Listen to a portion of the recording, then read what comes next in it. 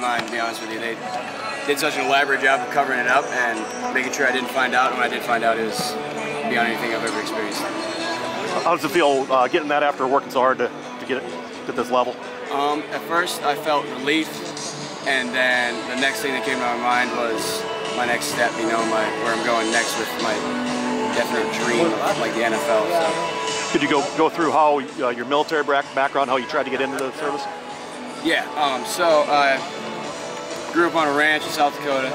I did all the sports in high school. I wasn't too interested in them because about my sophomore year of high school, I decided that I was going to join the military, and I was committed to it. I was training for it since then. I had one of my best friends from high school. We were both going to join together, and my senior year in about January, so coming up on the end of my senior year, I was getting processed to actually be enlisted in the military, and I was going to be in a delayed entry program until I shipped out. And while I was getting processed, about halfway through the day, we were doing like all our medical stuff, and I did my hearing test, and I was doing something else. They pulled me out and said that I failed my hearing test, so I had to go see a doctor to check my ears, see if they were clean and stuff. Took it again, failed it again, and then they sent me home. So then I had to kind of rework my plan, and I ended up talking with Coach Clays, who was the head coach here at the time.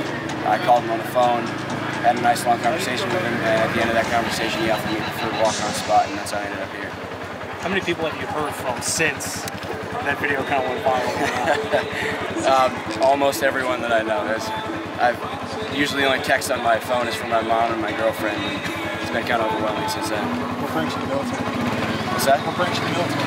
When I started out of high school, I was going Marines on a recon contract, and then I talked to some Navy guys and a bunch of other people, and they kind of talked me into the whole SEAL thing. Since then, I tried to get into the SEALs for a long time. I haven't received any. Kicked out of the process. You're a state champion wrestler. What does that do for you in football? The biggest thing, I talked about that right when I committed here. I would say the biggest thing is if you're a wrestler, you gotta have heart. That's where I got a lot of my heart from, a lot of my guts. And technically speaking, I would say up close and personal with people, I'm good with my hands and leverages and stuff like that, and kind of manipulating people.